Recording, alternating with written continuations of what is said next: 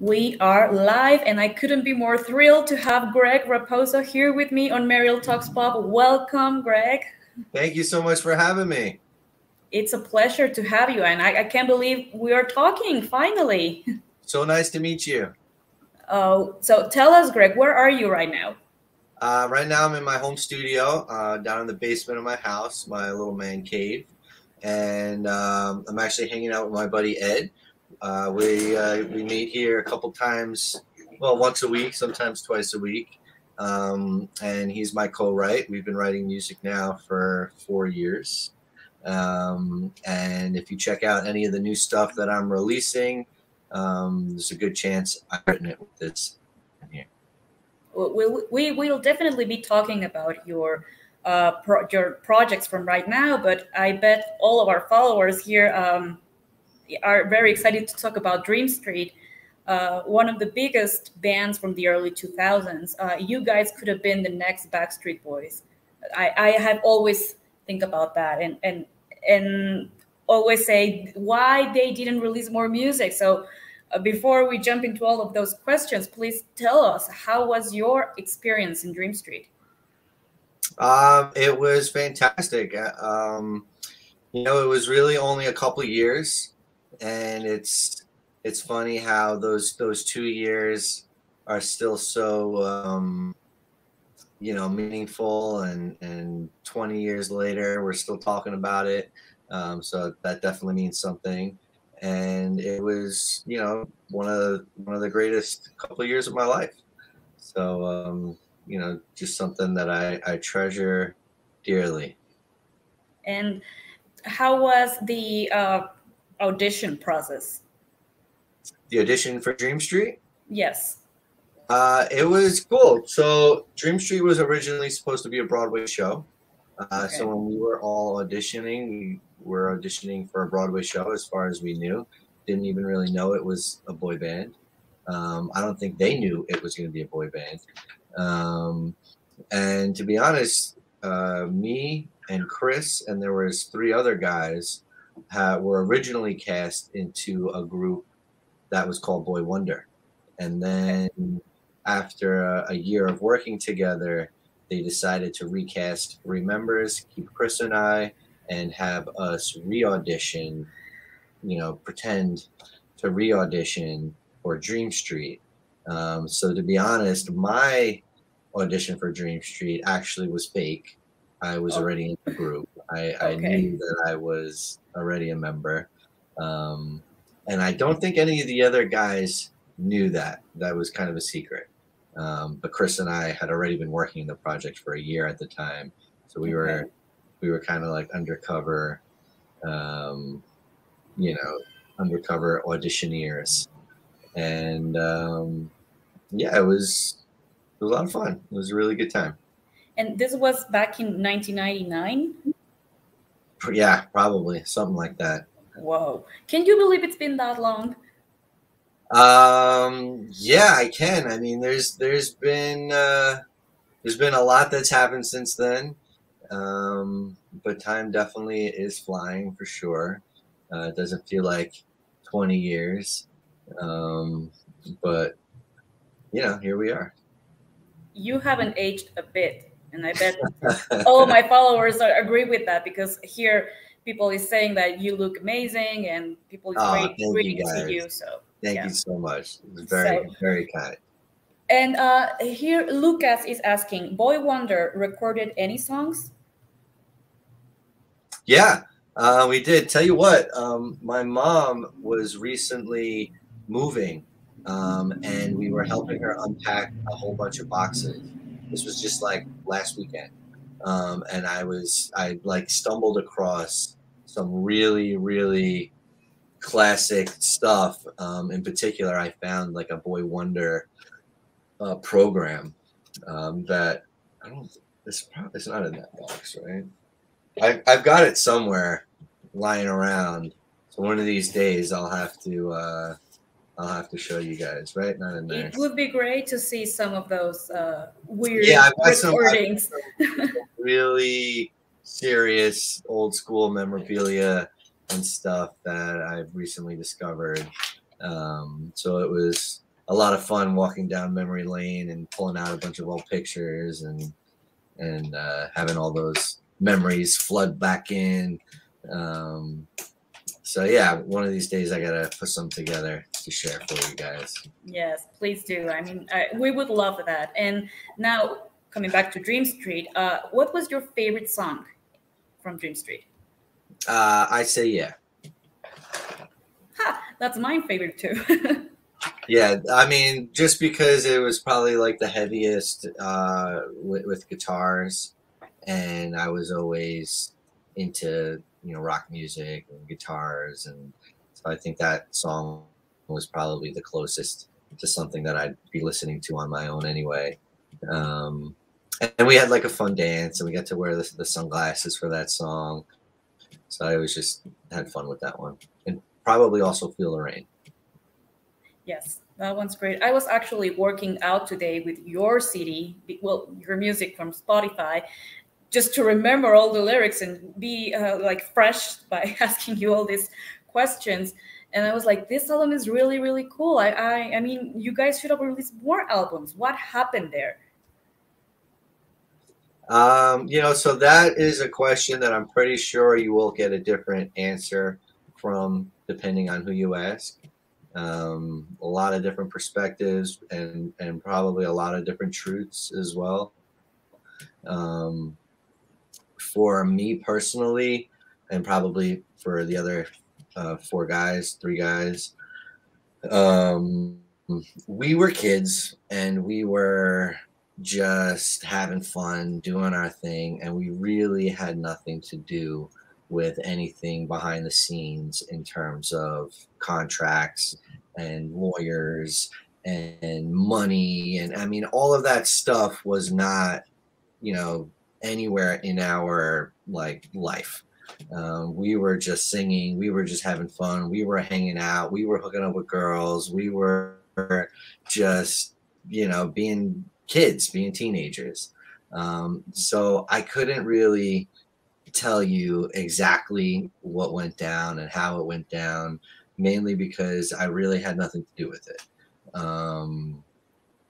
But it was not a misunderstanding, but a misalignment between the producers and the parents, and they weren't seeing eye to eye on things, and they couldn't compromise, and it ended up being the downfall of the group. Yeah, that's a shame. I mean, it happens sometimes when the members are like so young. You guys have nothing to do with all the disbandment. It's all like background, Yeah. I mean, and to be honest, even when it was happening, we didn't really think much of it. I don't think we believed it was really happening, or like we were really it was really not gonna work out. Everything just seemed to be working out so well and perfectly. And it's like we had the world at our fingertips.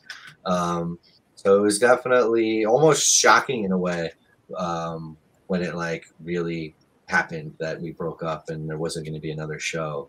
But in the same token, at that point in time, I had also started performing some of music I had written on my own, and I was practicing with a band at my age, and really doing what I've always wanted to do. But when I was still very. Yes. I think that I lost you for a second. Can you still hear me?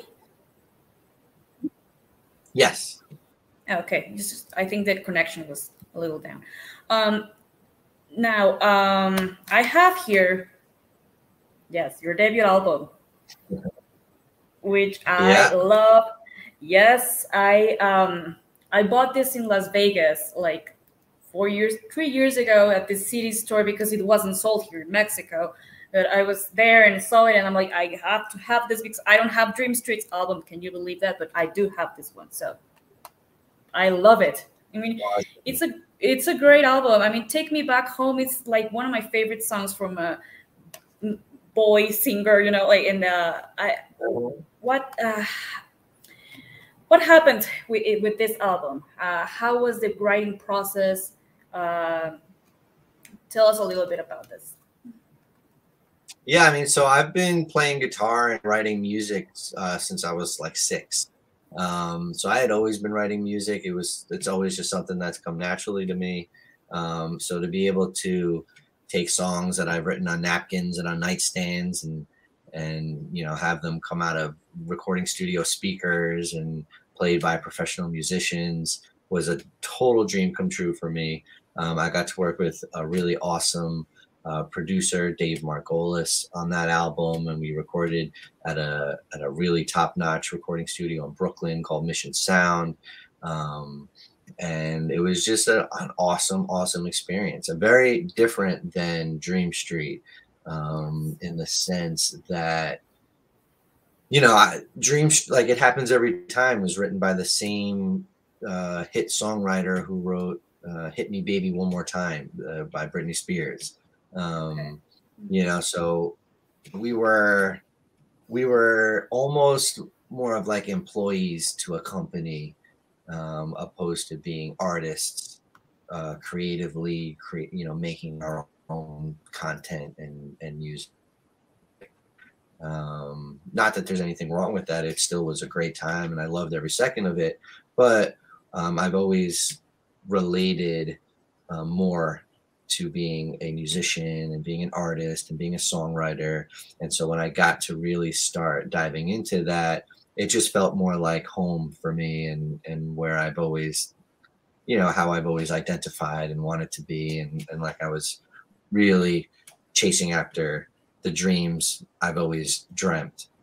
To be honest, I never dreamed I'd be in a boy band. I never took dance classes. It was never, something that I came up with on my own. It was something I fell into.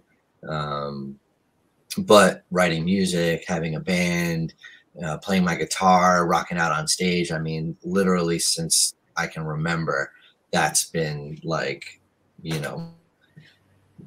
my life, my dreams. So very different in that sense. Your genre is definitely rock music, and I can tell because this album is definitely rock. It has some pop music, but it's like more rock, like the main thing is rock. And your other albums and EPs you have on Spotify that I have been able to listen to have all these rock vibes. So Dream Street was completely pop. Were you expecting when you were in Dream Street that if you guys recorded a second album or so, would it be like rock, or would you guys stay in the same pop direction? So kind of like I was saying before, I would have had no real determination on that. We didn't pick the songs. We were given the songs. The producers are the ones who would speak with different songwriters and pick out which songs we're going to sing. I mean, even who sings what parts. I mean, even the harmonies were given to us. So that wouldn't even, I don't even think that would have been something that would have been up to me. If it was, then yeah, of course it would have sounded probably a lot closer to my solo album, with guitars and been more rock and roll. But I should also say that pop music is a very big part of me as well. And so anything that I do always has elements of pop in it. Obviously I've done my pop rock, I've done pop like dance music, and now what Ed and I are working pop country vibe. So pop is definitely a constant. Guitars and elements of rock, I don't think will ever escape me. And then everything else, it's like just riding the wave and going where the wind blows. So you are now working on new music, and we hear a future Greg Raposo album, or what's in the plans? Yeah, yes? Actually, we've already recorded it. I have it sitting in the files, waiting to be released. Okay. When did we record? June. In June. So yeah, we recorded 6 brand new songs. Previous to that, we had recorded 7 songs and we released them on Spotify as City Country, which was the name of the project that Ed and I started, which you can go on Okay. Spotify right now and listen to. Okay. And you know, Ed and I have written over 100 original songs at this point, but we very specifically wanted to pick the songs that were maybe a little less country and more pop that would, you know, work for a Greg Raposo album. Okay. So this, you know, this last trip that we went down to Nashville in June, we recorded these 6 songs specifically to be released not as City Country, but as myself, being the solo artist that I've been. And you know, I don't think we're going to release it all at once. We're probably going to just start dropping songs individually. We're working on making music videos to accompany each song, and it's some really, really cool stuff that I'm very excited about sharing with everybody. That's awesome. We can't wait to hear that. I mean, guys, if you are listening here, reading this, whatever, please check out Greg's social media so you can be like close to whatever it is he's doing, and we can wait for his new music to drop out soon. And now we have here questions that say, how close are you to the other guys of Dream Street? Well, Frankie and Matt stayed in New York, so we are all New Yorkers still. Chris and Jesse moved to LA, so they became West Coasters, and that happened pretty much when we broke up, so 20 some odd years ago. So considering we are on opposite ends of the country, you know, we didn't stay in touch as much, but you know, we do have our little Dream Street group chat that we like to mess around with each other in here and there. Actually, I think I have plans with Frankie and Matt in a couple weeks, or next, I think in November, they're coming by to hang out. So, you know, we stay in touch. I mean, these days we're all working adults and, you know, parents and whatnot. So it's not as easy to hang out as often as we'd like to, but you know, we're in touch for sure. And when you heard, I'm sorry, about Chris passing away, where were you? What went through your mind? I mean, I know for sure that it was shocking for all of us fans, but for you, that you were a friend of him, how did you feel in the moment? It was very hard to understand and believe. I was at work, and one of my best friends and Chris's very good friends called me. It was like probably 7 or 8 in the morning, and I was in a car, and yeah, it was just like one of those things where you can't totally wrap your mind around it at first, and then as time went on, it became a little bit more real, and was, you know, a pretty, you know, serious and very sad experience. When was the last time you saw Chris? I hadn't. The last time I saw him in person was actually on my way back on my honeymoon, and so we just had our 7-year anniversary. So it was probably like 6 years prior, but I had spoken to him on the phone. Because I had heard from a mutual friend that he was going to be in New York, and I was busting his chops about, you know, not letting me know, and, you know, and having to make plans to come over and meet the kids. And he was really happy and excited that we were making those plans. So we did have that nice last communication. And it was, you know, that much more sad that we didn't get to follow through with it. And would you guys consider making a reunion, a Dream Street reunion? I mean, when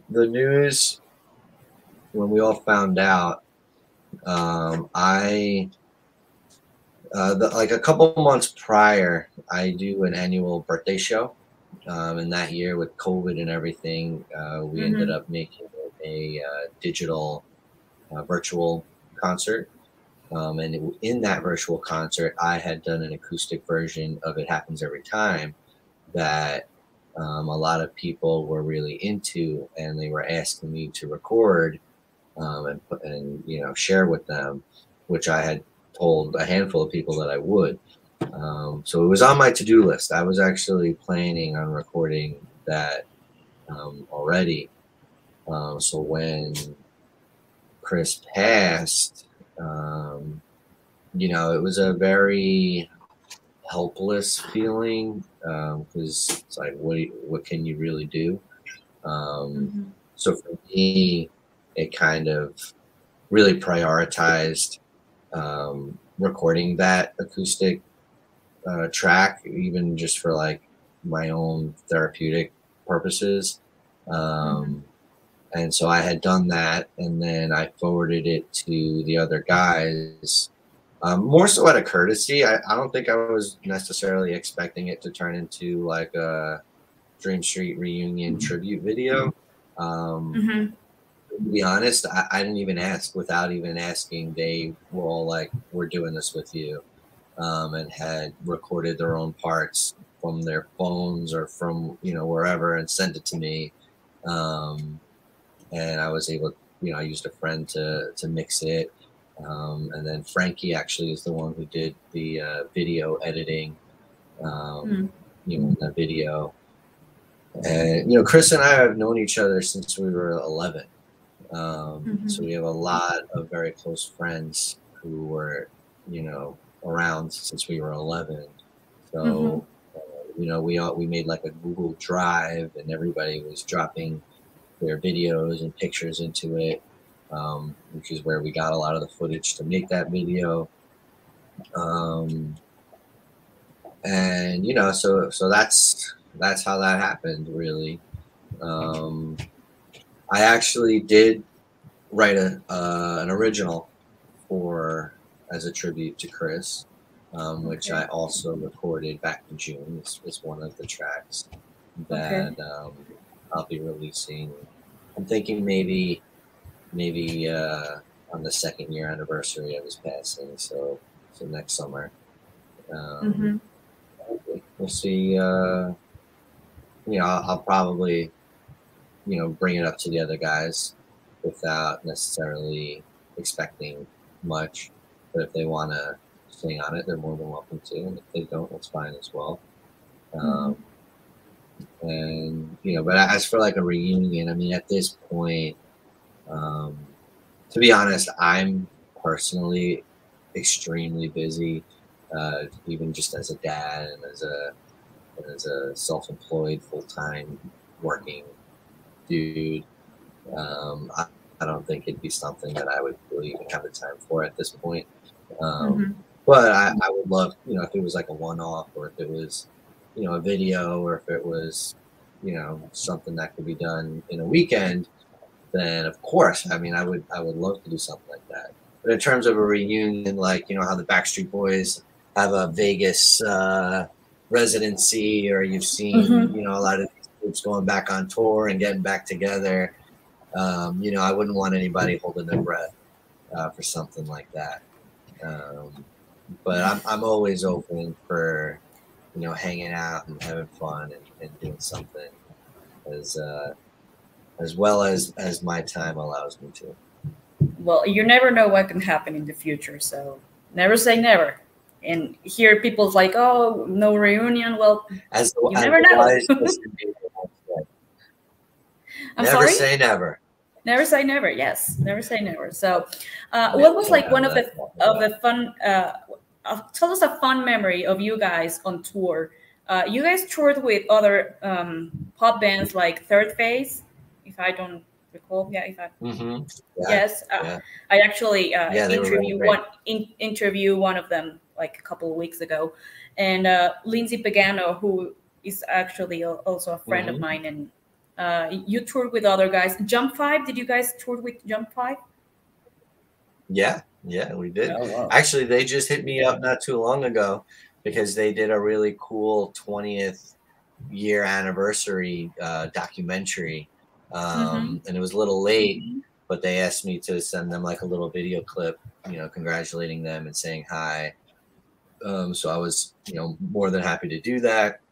And then from doing that, a few of them like reached out to me and like just on like DMs and stuff. So it was kind of cool to have a quick little catch up.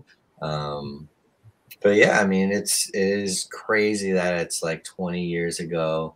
Um, like I have a cousin, for example, who is 18 and she's like a total adult. We hang out, and like, she's mature for her age, and I'm probably immature for my age. So we're pretty much like here.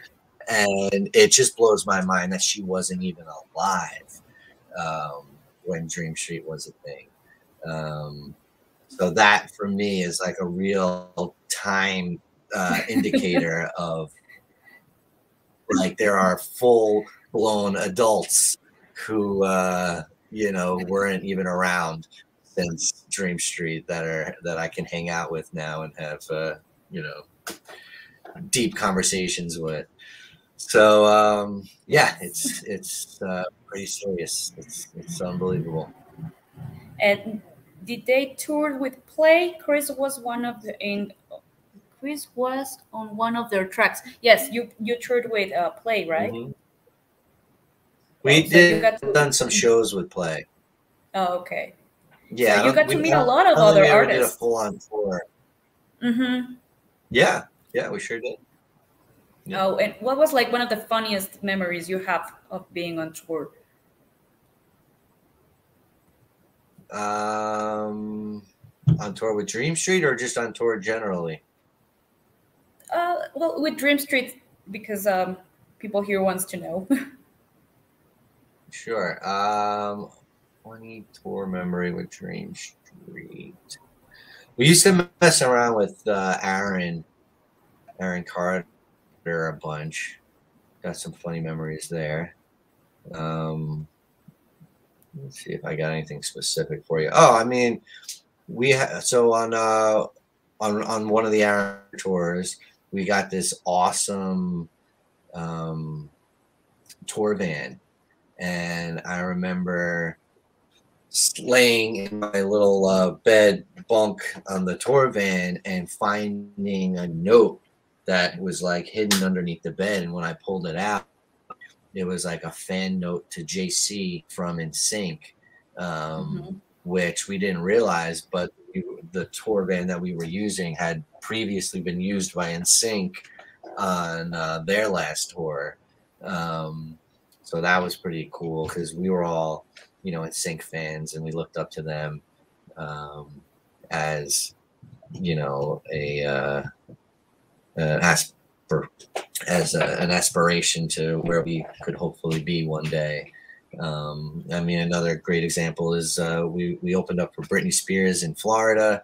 We were doing our vocal warm-ups in the bathroom because of the acoustics, and Hmm. somebody's banging on the door, and we figured it was like one of our parents trying to bother us. We were yelling like, "Leave us alone! We're getting our vocals warmed up," and they just keep banging. I think it was actually Chris who like opened the door all aggressively to be like, "Hey, like, what are you doing? Can we finish warming up?" And it was just like at the door and just wanting to like let us know that we sounded great, and we were all just like, you know, and that was a cool moment. We got to take a picture with him, and he gave us some pointers. So a lot of little things. If I, really sat here and thought about it, I could come up with more. Um, but yeah, it was a really quick 2 years, but obviously very impactful. Um, and it's just very cool that, 20 years later, I still get these interview requests and people still have questions and they want to know about it. And I love that. And I'm very happy to do these interviews and to answer these questions, and to walk back down memory lane. So it's a lot of fun. Oh, thank you, Greg. It is really a pleasure to talk to you.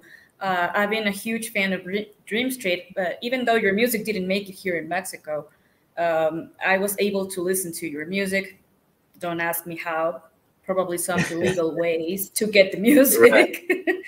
So until years later that I was able to get it legally like this.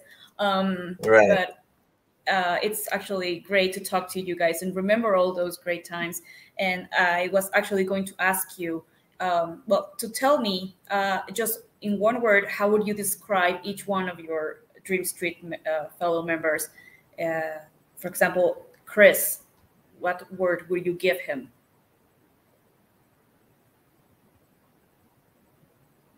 Okay, one word for Chris would be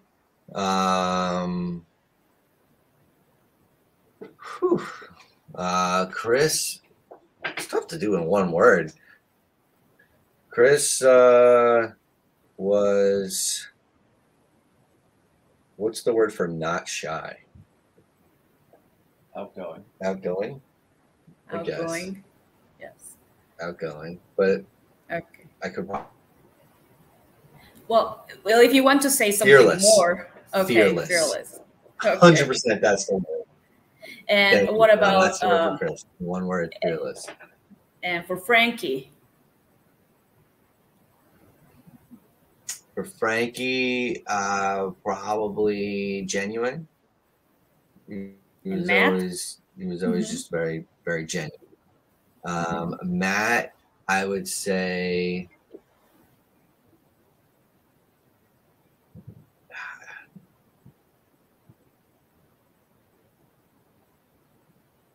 I don't know. I'm thinking. I'm trying to choose between like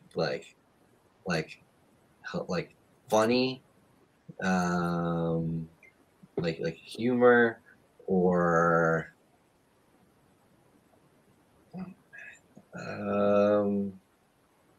yeah. I mean, Matt had a way of being incredibly sarcastic without anybody knowing. And because we knew him so well, it was just so funny. Like, it just was the best. Like, he would say the most ridiculous things to people with this straight face, and they would like never know like where it was coming from or if he was being serious or not. And we all knew, that he was joshing. And so, yeah, probably something like something with humor, lighthearted, good time, fun, somewhere in that category. And what about Jesse? Jesse? Yes. Jesse, I would say, so he was the youngest of the group. And even though he was only 2 years younger than us, when you're 13 to 15, those 2 years are a bigger difference than 32 to 34, let's say. So he kind of always felt like he was like a little brother. So I always loved him like a little brother, like the little brother I never had. So maybe a little brother. And how do you think the others would describe you? What word do you think they would give to you? Maybe crazy. Crazy. Okay, so you all guys have like a bit of everything. That's what I like about boy bands, because there's like a personality for each one of you guys. Yeah. I was definitely the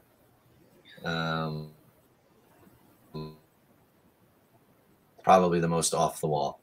But that's cool. I'm all about it. Okay. Still off the walls. We have here some other comments from the fans watching. Lucas says, thanks for bringing Greg to the channel. I wanted to be a Dream Street so badly as a kid. Oh, well, yeah. he told me that he pretended to be a Dream Street member when he was 11. Now we are 31. Can you believe that? 32. And I used to pretend I was dating Chris. So, yeah, I know. Let's see what other questions. I mean, I wish I could tell you all the questions, but Yeah, will the I actually acoustic? do have to. I have to get running because I have a songwriting Mhm. session, and Ed's Yes. here waiting for me. Um, but if you guys want to send me questions, I'd be happy to answer them. And also, if you want to message me your mailing address, I will send you something original from Dream Street, since you mentioned you don't have an album. Um, so I might be able to find something for you. I'd be happy to ship out there for you. Oh, that would be amazing. I will definitely send you my address. That would be awesome. I mean, a fan My from pleasure. Mexico. I mean, you have here people from Brazil, from Colombia. I don't know where you guys are writing, all of you guys. But thank you, Greg, once again for sharing this time with me. It's been a pleasure talking to you and remembering all those great times with Dream Street and knowing that you're still working on music. So we can't wait to hear what's next from you. Thank you guys so much. Yes, keep an eye out. More stuff to come soon. Okay. Well, take care, Greg, and I will be talking to you soon. And thanks everyone for watching. Thank you. Bye, guys. Bye.